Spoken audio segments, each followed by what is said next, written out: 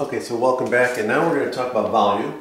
So again, the basic unit of measurement for in the metric system for volume is the liter. Okay, so here are some conversions that you're going to want to know.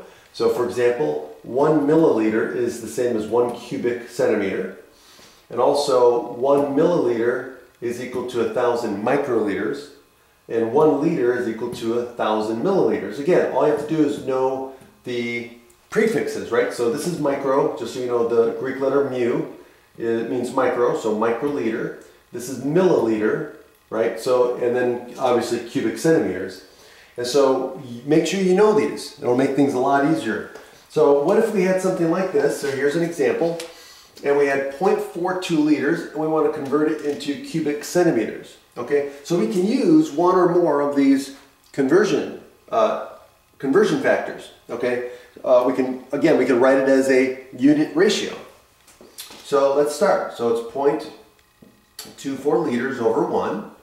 And then what unit ratio would you like to use? Well, we could use the fact that 1 liter is equal to 1,000 centimeters, right?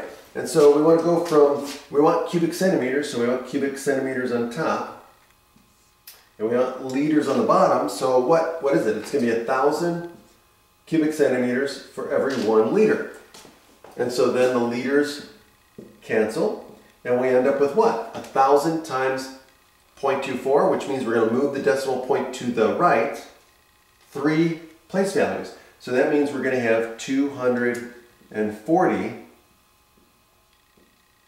cubic centimeters is our answer. Now, what if we didn't know this? Well, but what if we knew this, right? What if we knew this?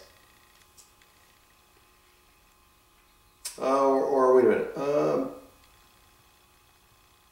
Or this. What if we knew this? Okay. So what if we could still get there? It'd just take us 2 steps instead of 1. So if we had 0.24 liters, and let's say we know, oh wait a minute, 1 liter is equal to 1,000 milliliters. Let's start with that. So 1,000 milliliters for 1 liter. Okay, so those cancel. Okay, and then we use, oh wait a minute, 1 milliliter is equal to 1 cubic centimeter.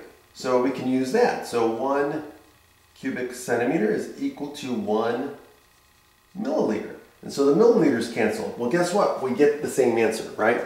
So it just depends on what you remember. You can get there.